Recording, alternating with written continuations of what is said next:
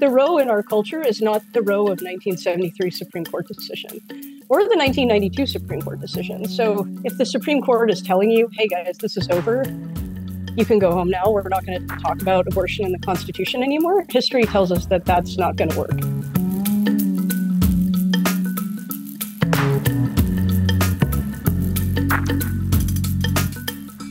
Hi, and welcome to Amicus, Slate's podcast about the courts and the law and the Supreme Court. I'm Dahlia Lithwick. I cover these things for Slate. And this week, we wanted our New Year's Eve show to be about life after Dobbs, for the simple reason that 2022, among many, many other things, ended reproductive freedom for about half the population in what will eventually be about half the states, and proved to be not just a constitutional earthquake, but also, I think, a slow-rolling constitutional disaster that is still reshaping law around pregnancy and pregnancy loss, around surrogacy and IVF, access to contraception, the future of marriage equality, and the limits of free speech. So in a year that included a lot, the loss of Roe v. Wade was really a lot. Later on in the show, Slate Plus members will have access to my conversation with Mark Joseph Stern. Join us for our annual roundup of the worst of jurisprudence in this past year. Out of control federal judges, state attacks on LGBTQ kids and their parents, and how politicized reactions to the COVID pandemic continue to warp reason and records. If you are not a Slate Plus member, but you'd like to gain access to not just my bonus conversations with Mark, but to extra content from, say, the Political Gabfest or Slow Burn, and you think you might enjoy ad-free versions of all of Slate's shows or unlimited articles on slate.com or never hitting a paywall, well, if all that sounds appealing, head on over to slate.com/Amicus Plus for details on how to become a Slate Plus member. And from the bottom of my heart, to our members, thank you so much. Your support is what makes our journalism and this podcast possible. Before we get to today's conversation, I also want to point absolutely anyone who has not listened in yet to download and binge Slate's most recent season of Slow Burn, Roe v. Wade. The Season 1 Apple's inaugural Podcast of the Year award this past month, and my dear friend and editor, Susan Matthews, is at the helm of this extraordinary work. Even if you caught it the first time around in June, Susan and the team have added really vital and illuminating extra episodes for the show's re-release following the Apple Award, including an interview with the amazing Peggy Cooper Davis. So yeah, do run, don't walk, and listen in again. But now, time for the main event. To help us understand Dobbs and its fallout and the Roe-shaped hole in the American constitutional firmament, we turn now to Mary Ziegler, the Martin Luther King Jr. Professor of Law at the University of California, Davis. She's the author of 6 books on the law, history, and politics of abortion and American conservatism, and her new book is Roe, The History of a National Obsession. It comes out on January 24th of 2023, published by Yale University Press. It is a smart and necessary read if you're still trying to contextualize Roe and Dobbs in this moment. So Mary, welcome back to the show. Thanks for having me. So you and I last spoke in the days after Dobbs, and I find myself wondering whether anything that happened in the almost 6 intervening months since Dobbs has surprised you or shocked you, whether it's states pressing punitive new rules or clinics closing or talk of a federal ban or referenda that happened or the referenda that happened in the midterms. Has any piece of the shifting post-Roe landscape taken you aback, or is this all largely what you expected would happen after Dobbs came down? I think I've been surprised in a few different directions. I think I expected there to be kind of fragmentation within the anti-abortion movement that would lead to, potentially more extreme outcomes because there's no single group driving the bus anymore. And I think I've seen that process, but it really accelerated. I didn't imagine it would go as quickly. And that's a little scary because it means that a lot of solutions that, kind of the establishment of that movement would think would be a really bad idea may be on the table in some states sooner than I anticipated. And I have to admit, too, that I was surprised by how well ballot initiatives went for supporters of reproductive rights. I think they have not lost a single ballot initiative. And if you had asked me, would I have thought that would have been true in a state like Kentucky, I would have said absolutely not. So I think I was surprised both by the amount of popular support for abortion rights and also really frankly that democracy worked that well in those ballot initiatives, because I've always seen this as sort of a stress test for democracy, and I think so far it's been going better in that one limited way than I would have thought. Can you just give me an example, if you would, of something that you feel is the pro-life community getting out over its skis in a way that sort of shocked or surprised you? In other words, your first half of the answer to that question, something that was getting pushed that you thought was way beyond what the sort of formal leadership thought was a good idea? Yeah, I mean, there are efforts to revive the Comstock Act. Lots of small towns now that are part of the sanctuary city for the unborn movement, which started in Texas and gave rise to SB 8, which listeners probably know about. Those same folks are now passing ordinances saying essentially abortion is already illegal as a matter of federal law because of this 19th century anti-vice law called the Comstock Act that, among other things, banned, naughty books, birth control, and abortion medication and devices. So I was surprised to see them going for, essentially, hey, abortion is already illegal in New York and California because of this 19th century law that no one has really thought to enforce in a long time. That was surprising. The number of anti-abortion groups that are fighting popular exceptions like rape or incest exceptions in places where polling says that's a bad idea was surprising. I think and I think that really the litmus test is going to be what happens when 2023 starts and we see how far legislators are willing to go to enforce these laws, if they really are willing to try to apply them to people doing things that are legal in the states where they're performing abortions or assisting people getting abortions, whether they try to somehow prevent people from traveling, which, I mean, the word is they are going to do. I've heard from them that they're interested in criminalizing CEOs and companies that reimburse employees for travel. Lots of those things, I think, are unpopular, probably not the smartest from the standpoint of alienating powerful people, not likely to be things that sit well, even with some Republicans and independents. But it's not hard to reconstruct why that's happening. But I question to some degree the wisdom strategically, obviously, as well as, just these things being scary and a bad idea.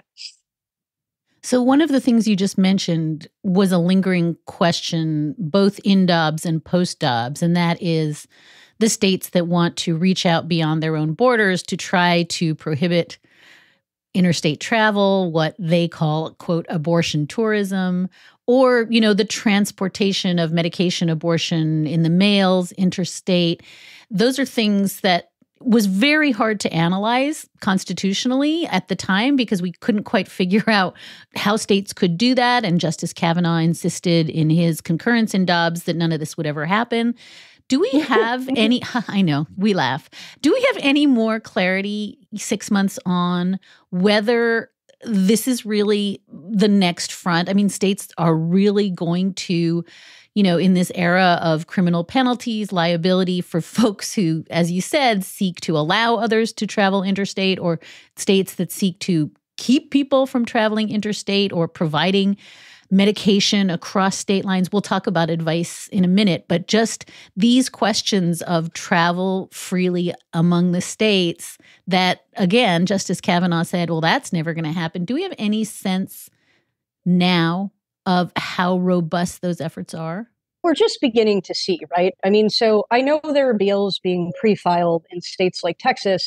We won't know until early next year or even into the spring if those bills are going to pass, right? Because, there have been bills filed in Texas to sentence women and other pregnant people who have abortions to death, and that hasn't gone anywhere yet, although apparently there's some support for that too. So it's hard to say for sure that we'll see these bills becoming law, but there's a lot of interest in a lot of conservative states in trying to regulate what happens outside their borders and trying to regulate travel. So I have to think that some of those are going to become law, but exactly how big of a push that is, I think we'll need to wait until 2023 when, legislators are actually voting on which of these bills become law. Let's take a quick break. When you're waiting in line and you're just really bored, that train is not coming, or you're at the grocery store. Well, what if you had a go-to game that could instantly bring a hefty dose of fun to your day whenever you needed it? Get 1 million free coins when you download Slotomania to kickstart the fun. There's nothing more exhilarating than huge jackpots, special prizes, and free coin rewards every day. Slotomania makes every day fantastic, with engaging graphics and realistic sound effects. With added perks like free spins and free coins, there's always something unexpected waiting. When your day is feeling stale, just ask, what will today spin? If you're 21 or older, you can join millions of players around the world. Download Slotomania, the #1 free slots game, on the App Store or Google Play Store, and get 1 million free coins. That's Slotomania on the App Store or Google Play Store for 1 million free coins. In March 2020, a family on the Northern Cheyenne Reservation in Lame Deer, Montana, got shocking news about their loved one. Christy wouldn't die. My daughter had came and notified me that Christy was run over. And I said, is she okay? And she's like, no, she died. I was like, what? Missing Justice from CBS News takes you inside what really happened that night and the federal investigation that followed. Listen to Missing Justice from CBS News on Amazon Music or wherever you get your podcasts. And we are back now with Mary Ziegler. So I do want to talk about the speech component of this, because there's been a couple of really smart pieces, including a great one you wrote a couple of weeks ago with Michelle Goodwin about the ways in which free speech is going to be the next battleground. And you mentioned the Comstock Act in the answer to the first question, but can you just sketch out for me and maybe give us a couple of the examples you cite in the piece, the ways in which going forward, abortion opponents are going to start to sweep up what we thought were constitutionally protected speech acts, whether it's giving advice or posting a website or aiding and abetting. Can you walk us through the gist of your argument that this is moving to the First Amendment? Sure, yeah. So one way, if you're the anti-abortion movement, right, you don't want to just pass a ban, you want to enforce it. And one way you can do that, as we just mentioned, is by trying to stop people from getting pills in the mail or from traveling. And it turns out that's really hard constitutionally, and it's really hard practically. The other strategy is just to stop people from getting any information about what their options are in the first place. And states have already been experimenting with this. The National Right to Life Committee, which is one of the bigger national anti-abortion groups, had a model bill that would essentially criminalize, hosting a website with information about abortion, providing most information about abortion. And that model law hasn't really gone anywhere, but that's partly because lots of leaders of the anti-abortion movement have essentially said, we don't need a new law to do this. We already have criminal laws on aiding or abetting or conspiracy, right? So this is either like plotting to commit a crime or assisting someone else in committing a crime.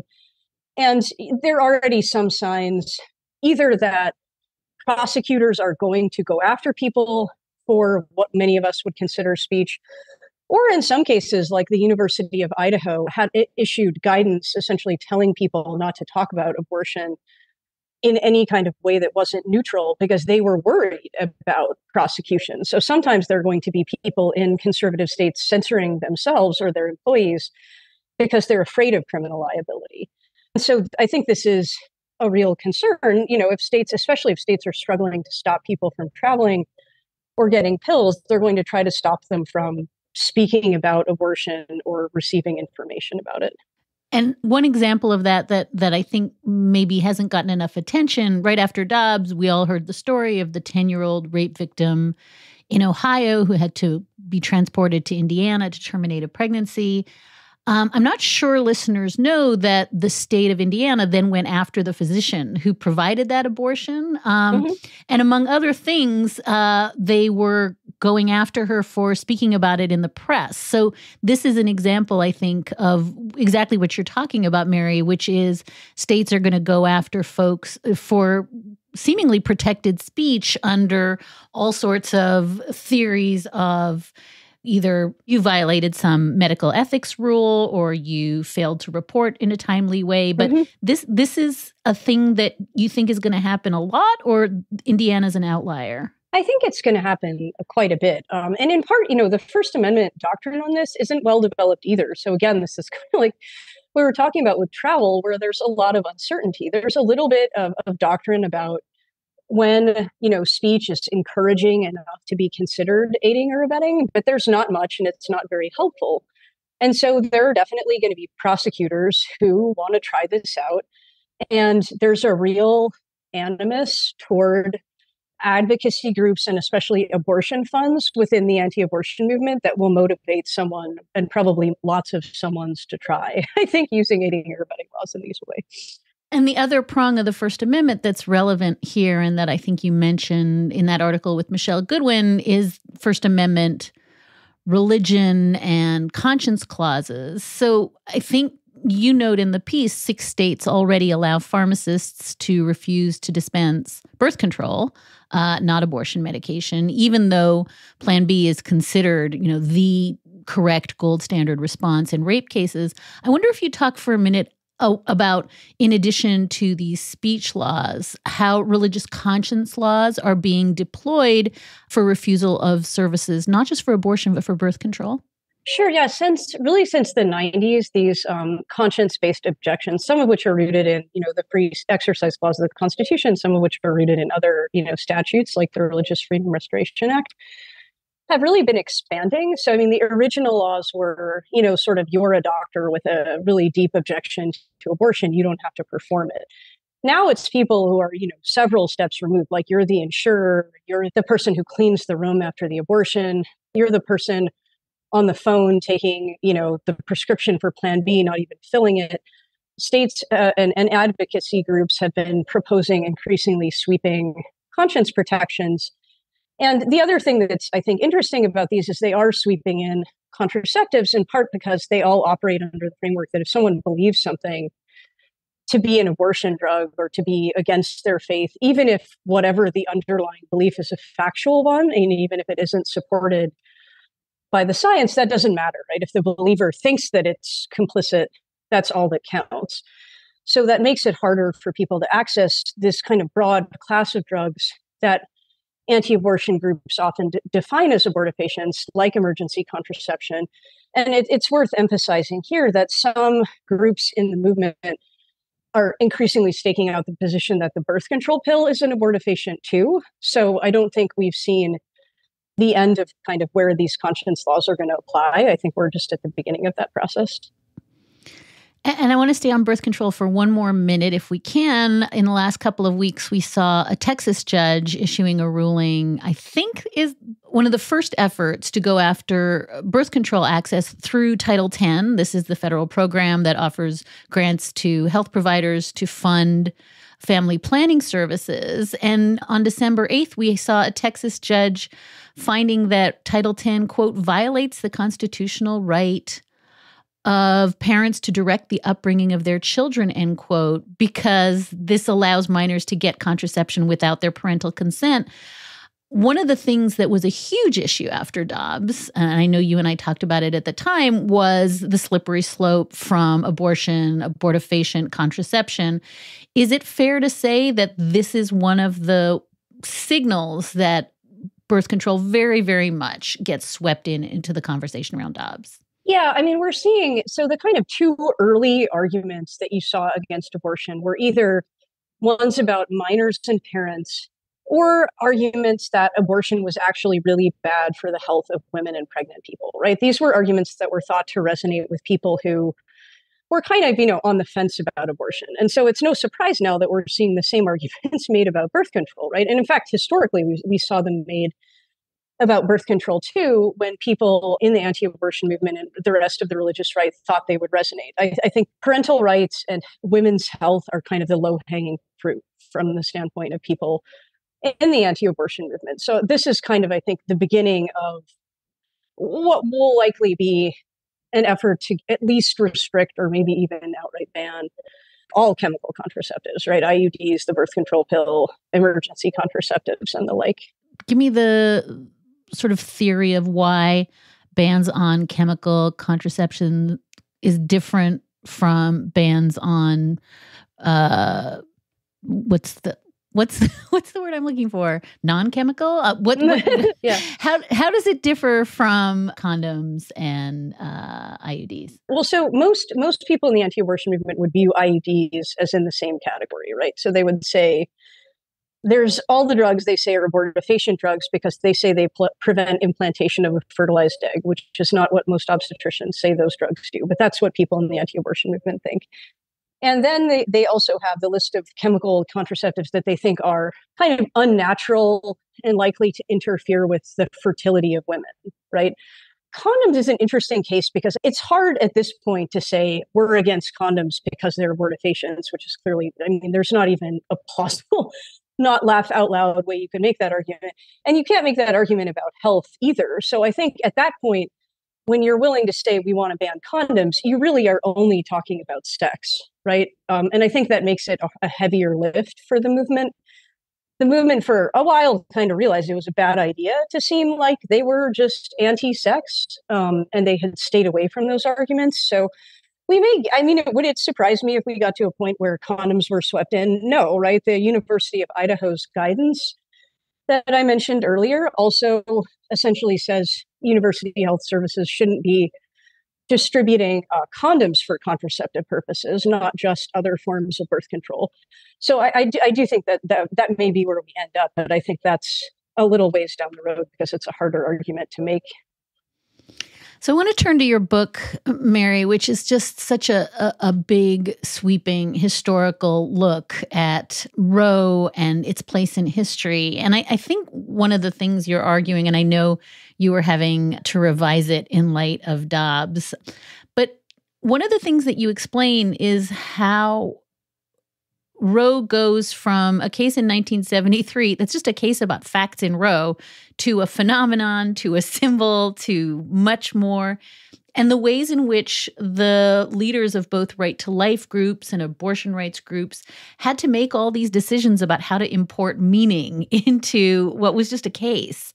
It's very much in keeping with something we keep talking about on the show, which is, we focus too much on the case and not enough on the world around that case. And I think that's very much a theme in your book. Can you just help us understand? I know it sounds like I'm about to say, please give us a précis of the entire book, but can you help us understand how the world originally understood Roe when it landed and how it kind of changed in the years immediately after? Yeah, I think the book kind of started from this kind of mystery, right? Which was like, why do we talk so much about Roe? Because even before Dobbs, Roe wasn't the law anymore. It was a case called Planned Parenthood versus Casey. And I mean, now after Dobbs, right, you still hear, Joe Biden saying, I'm going to save Roe or make Roe the law of the land. Like, we're still talking about Roe as kind of our touchstone, even though it's been overturned. And people, on the left and the right didn't really love Roe. So it was sort of weird to me that we had this fixation on Roe. So I was interested in why that was. And in researching for the book, I found that, in the 70s, Roe started out as this kind of fairly boring and kind of unsatisfying decision about how doctors had the right to practice medicine as they saw fit and work with their patients to make the best decision. But pretty quickly, lots of people, right, politicians, social movements, regular people began to make Roe mean all these other things. Some of them were really obvious, right? Like you associate Roe with a woman's right to choose, which isn't really even in the original opinion. But it was pulled into all these other interesting conversations too that I wasn't as aware of. So conversations about the role of the judiciary and democracy, conversations about work-life balance for women and other folks who can get pregnant, conversations about race and reproduction, particularly sort of why is it that people of color are having abortions at higher rates and struggling more with racism. religious liberty, like we already mentioned, even just sexual violence. So what I was finding was that people often complained that Roe was kind of the elephant in the room that crowded out more nuanced conversations about abortion. And that's not entirely wrong. But what I found sometimes was when people were obsessing with Roe, they were kind of channeling all the nuance into what they meant by Roe. So it gave me hope that we could talk about abortion in saner ways. And it also gave me hope that the Supreme Court is not somehow able to take away our ability to think and reason and change what we mean about these issues, because the court in Roe completely failed to do that, right? Like the Roe in our culture is not the Roe of 1973 Supreme Court decision or the 1992 Supreme Court decision. So if the Supreme Court is telling you, hey guys, this is over, you can go home now, we're not going to talk about abortion in the Constitution anymore, history tells us that that's not going to work. Time for a brief pause to hear from our wonderful sponsors. Hi, I'm Dahlia Lithwick, host of Slate's Amicus podcast, and I'm here to tell you that we have a special offer on Slate memberships. You can now get 3 months of Slate Plus for just $15, and you'll get no ads on any Slate podcasts, member-exclusive episodes and segments on my show Amicus, and shows like Political Gabfest and Slow Burn, and unlimited reading on the Slate site. And best of all, you would be supporting all of Slate's independent journalism as we cover everything that is happening in the news every day. Sign up for Slate Plus at slate.com/podcasts plus. Again, that's 3 months for only $15. So sign up now at slate.com/podcasts plus. Let's return now to my conversation with Mary Ziegler. Do you have some ability, having done all this research, to imagine a way, I hate this counterfactual, but you're the only person I'm going to ask it to, how Justice Blackmun could have written Roe in 1973 to sweep in all the various nuance and meaning and, political and religious and health valences that he missed entirely because he was at the Mayo Clinic thinking he was doing a science paper. In other words, if you could go back in time and ghostwrite Roe for him in a way that might have made it multifaceted and complicated and thus more robust, is there a thing you would have done different? I mean, definitely you could have improved on the original Roe opinion. So part of the answer to the question is, yes, right? I mean, and there are different ideas that people have developed since. I think most people think focusing on equality rather than privacy would have been better. Focusing on the history of Reconstruction and the Second Founding and how much concerns about forced pregnancy of enslaved women motivated the Second Founding and Reconstruction would have been helpful. But at the same time, I kind of am not as upset that Roe, as it was written, was not that compelling because it ultimately, in some ways, I don't know how much it mattered. I think Roe would have been overturned anyway. I think Roe being overturned had less to do with the reasoning of the decision than it did with kind of broader changes to our democracy that have been wrought by the anti-abortion movement. And Roe turned into this really unique cultural icon. I mean, I think, unlike any other Supreme Court decision, honestly, because of the rest of us, because everybody else added to Roe what Justice Blackmun left out, right? So I think it's a story about popular constitutionalism. So even though I agree with a lot of really smart people like Michelle Goodwin, whom you mentioned, and Melissa Murray and others who've written about this, that there are obviously ways to improve dramatically on Roe, I think a lot of us have been kind of doing that in effect in the years since, because what we thought we mean by Roe, and even what the court thought Roe meant in recent years, was not what the court said in 1973. So a lot of other people have contributed to what it's come to stand for. And do you feel comfortable giving us a theory of why? I mean, I think the thesis of the book is we all rushed, as you said, to import meaning into Roe, and then it became everything, even when it wasn't that. What is it about abortion? Was it the moment? Was it the 70s? Was it religion? Was it race? Is it all the above that made Roe, as you put it, this singular symbolic case that has shaped constitutional thought in ways that Roe never anticipated for 50 years?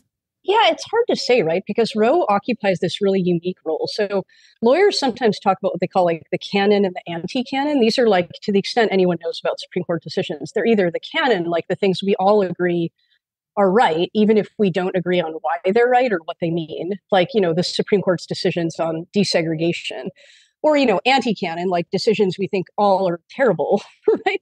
Even if we don't agree on why they're terrible or what they mean.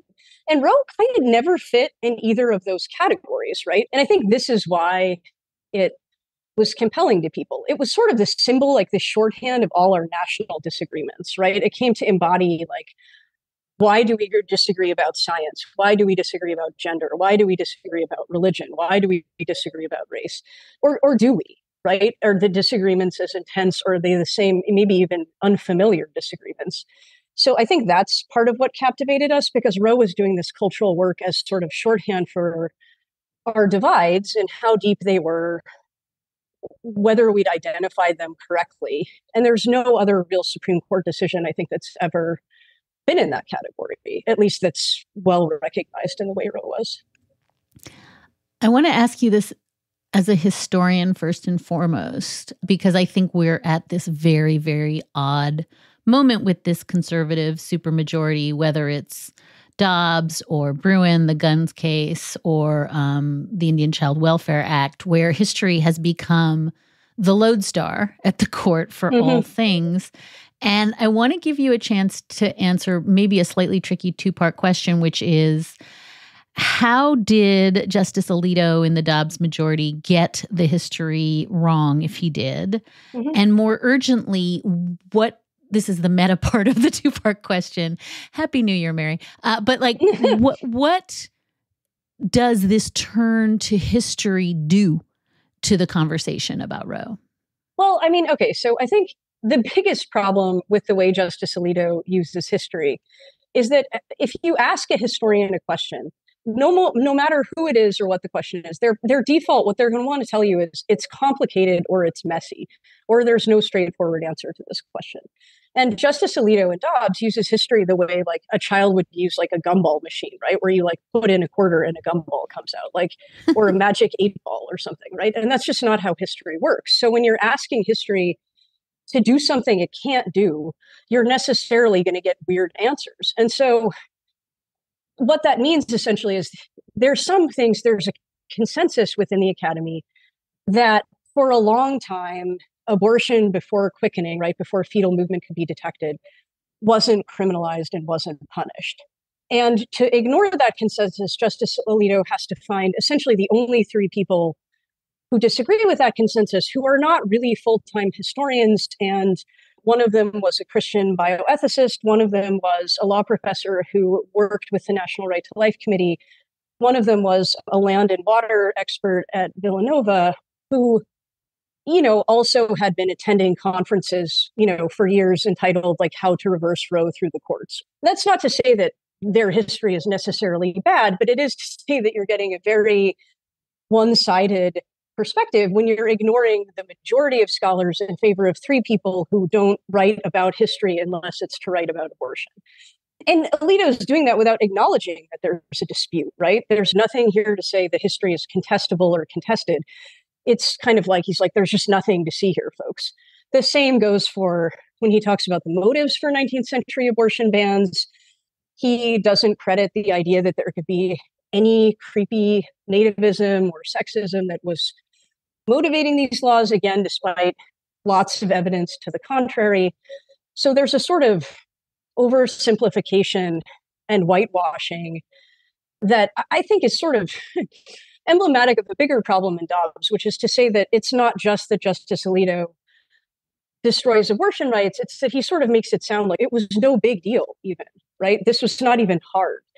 There's no empathy, there's no awareness of the complexity of the question constitutionally or historically. And I think that's a symptom of something you see with the court's use of history generally. So, I mean, in terms of what the use of history means generally, again, I think it's often history that's being used to short circuit deeper conversations about stakes, about values, about what the court is actually doing. And that isn't to say history isn't a valuable tool. But the way the court uses history in cases like Dobbs and Bruin is essentially is cherry picking in a way that is unusual even in the history of courts cherry picking, right? Like, so they're ignoring lots of things, and also, as I mentioned, not even acknowledging that there could be or is in fact disagreement. So I think we're seeing a way of the court kind of making it harder for the public to engage on these questions, or anyone really to engage on these questions, by relying on obscure historical narratives that don't have a lot of support in the academy. And I think that's bad for the court. And I think it's bad for constitutional discourse, because the court is not the only one sworn to uphold the Constitution. It's not the only one that has skin in the game when it comes to the Constitution. So the harder it is for regular people to participate in conversations about the Constitution, I think the worse off we all are. So tell me if I'm now misapplying the central thesis of your book to what you just said. Part of the problem is that the popular discourse around Roe and Casey and its progeny for 50 years was to render it kind of cartoonish, right? A simple binary, Roe, not Roe, abortion, not abortion. And by doing that, we collectively made it easier for Justice Alito to operate in a too simple, cartoonish binary of Roe, not Roe. In other words, it takes two to tango, and that we as a society have been complicit in allowing Justice Alito to shrink Roe down to something much smaller than it ever was. Yeah, there's this kind of weird contradiction in how we've interacted with Roe, right? Because on the one hand, the kind of Roe, not Roe dichotomy is there. And it also always assumed that, like, okay, if Roe is there or not, like if we have rights or not just with abortion, but anything, we're going to ask the Supreme Court. And yet, when we actually talked about Roe and all the meanings we attached to Roe, we totally ignored what the Supreme Court was saying, right? All the meaning making was happening like almost everywhere else, like state legislatures, Congress, social movements. And so I think the history is helpful in letting us see that, like, not only does the kind of cartoonish Roe, not Roe not really capture what we've been thinking, but also the idea that somehow, like, we've just been way too deferential to the Supreme Court, right? And way too kind of just asleep at the switch in terms of, like, we're going to rely on the court to give us rights. We're not going to pay attention to where else rights could come from. When the Supreme Court says a right is gone, we're going to, and I mean, I count myself in this, really mourn as if it's gone, instead of asking, why is it that we think the Supreme Court gives us rights and takes them away, right? I mean, that is a question that I'm not even sure the answer to that. But I think the way we've handled or thought about Roe suggests that we've never been as deferential to the court in the way we actually live our lives than we've thought. And that's a helpful starting point when the court is saying things that we don't agree with and we find really disturbing and wrong. So it leads me to the prescriptive, I mean, it being New Year and you being you, the prescriptive part of this interview, which is, how would we do better? I mean, I think you're quite right. And in a lot of interviews after Dobbs, I heard a lot of particularly women of color saying Roe was never really Roe. It was the basement, not the ceiling. It never protected us. And certainly after Hyde never protected huge swaths of the country. In much the same way that after Brown, we heard that Brown was never really Brown, right? And Brown had to be corrected because of that. So it does raise this question of if, in fact, we are much too magical in our thinking about an on-off switch, rights, not rights, constitutional guarantee of freedom, not. What's the more nuanced, complicated way to think about this? Because I think you're quite right. If for vast numbers of pregnant people across the country, Roe never gave what it purported to give. What's the way to think about this going forward, particularly for folks who, as you say, think that something magical happened in June of 2022 that, in fact, had never really captured what we thought it captured in the first instance? Yeah, well, I mean, it kind of goes back to, like, why are some of the same people who never liked Roe still talking about Roe? And it's because in places like state legislatures and ballot initiatives and elsewhere, they gave it, Like they made it cooler than it really was. So all of those channels are still open, right? Like you can have ballot initiatives like we've had in states already. You can have state legislatures introducing protections. You can try to get Congress in a, not right now, but eventually to think about what these kinds of like a right could look like. And so I think, in some ways, the Roe that we actually didn't dislike, the Roe that actually was valuable, was the one that the Supreme Court didn't really create in the first place. So that idea, like those ideas of what reproductive rights or justice could look like, are still on the table, and the channels for making them real are still on the table too, right? The Supreme Court in Roe didn't enact a national ban, didn't shut down lots of ways that we could protect abortion rights. So I think it's a helpful moment to remember that when we create constitutional protections or legal protections, we have a lot of levers to pull, not just litigation at the Supreme Court. And the history of how we've talked about Roe shows we've already been doing that for a while. Even when we've kind of obsessed about the Supreme Court, we've already kind of known how to do this. So it's just the moment to remember that and start pulling the levers again. I love what you're saying, Mary, because what it signals is that the problem of Dobbs is also the solution, which is that Dobbs is just the barest outline of what we think of as a rights conversation that in fact is, because of having imported all these other meanings onto it for years, are still there. Yeah, totally. Well, I mean, the way I think about this is like Roe is a zombie. Like it's like Roe is dead, long live Roe, because it's going to continue to take on these meanings, and it may continue to motivate people. And if that's true, that's great, right? Then it's just another thing that'll add fuel to the fire of people who are more mobilizing and organizing in really kind of cool new ways, right? That we haven't seen as much in the era when 1973 Roe was still around. So the other big theme that this all connects to is legitimacy of the court, which you think about a lot in the book. You just wrote a really smart piece about it. I wonder if you would connect up for us this question that I've been struggling to answer when people pose it to me, which is, how big a deal was all this for the court? And, pollsters before the midterms advised us that women had normalized Dobbs and moved on after 2 weeks. That seems to be wrong. And as you suggested, it was certainly wrong in terms of ballot initiatives, including in states that in every other governmental decision tick the box for leaders who opposed abortion, but nevertheless showed up for abortion rights.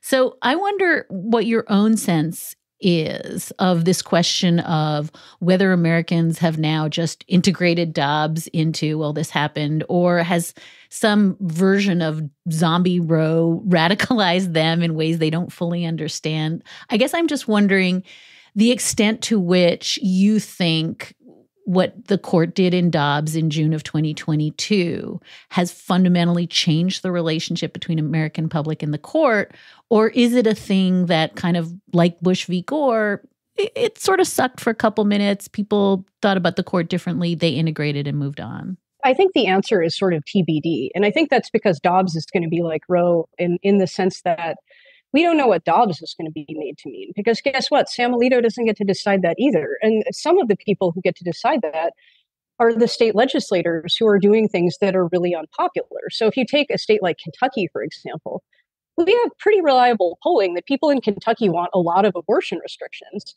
But then they started to see what their state was doing, and they were like, whoa, wait a minute, we don't want no exceptions, from conception. Like that's not what we meant. We may think that we're pro-life, but that's not what we meant by that.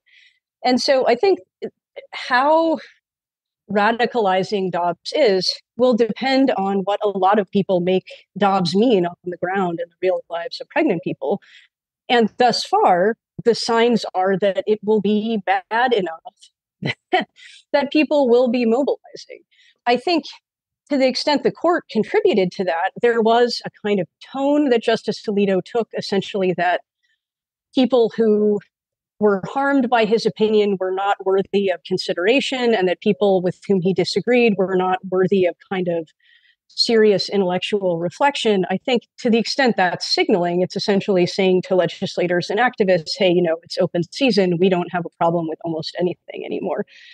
But again, do I think that's most of what's driving people? No. I mean, I think, again, people in state legislatures in the anti-abortion movement have their own ideas about what Dobbs ought to mean and what the Constitution says. And they're going to try to make Dobbs mean things that Sam Alito didn't say in June 2022. So I think how much this reconfigures American politics is something we'll probably get to see much more in the new year. But the signs, I think, the early signs are there that this is not going to be Bush v. Gore. This is going to be something that has some effects for a while. And before I let you go, I do want you to answer this question of the court and legitimacy, because as you just hinted at, but maybe talk more explicitly about it, one of the mysteries of the last, I would say, term and a half at the court is that in the face of, plummeting approval ratings and what seemed to be quite a pileup of ethics scandals and just a general feeling that the American public, whether measured by, new Quinnipiac polls or Gallup polling, is not okay with not just Dobbs, but as you said, the tone of Dobbs, the tone generally, but also the big swings that we're seeing at the court. And as you noted recently in an op-ed, and as I've been saying, one of the things that's fascinating is that this is fixable by the justices, and yet they seem to choose not to fix it. So I'm going to ask you to to play us out on this question of what is it?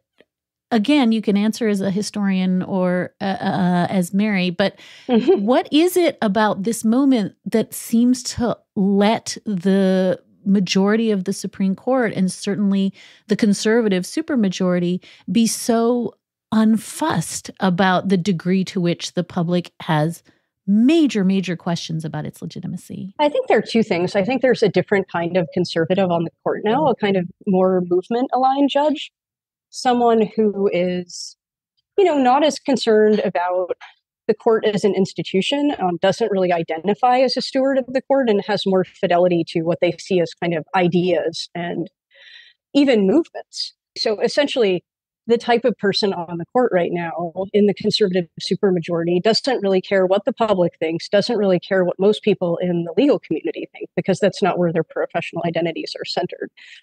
The other thing, I think, is essentially that the court's conservative supermajority is essentially betting on the idea that this is Bush v. Gore, and even more than that, that there will be no consequences to the court as an institution, right? That the court can go off the rails and do things that everybody hates, and that at the end of the day, everyone will just say, oh, well, we still are going to defer to the court and listen to the court. So again, that's a bet that they've made. And so whether that turns out to be accurate or not is something that we all have some say about, right? I mean, how does the Supreme Court enforce its decisions? Is there a serious conversation about court reform that happens?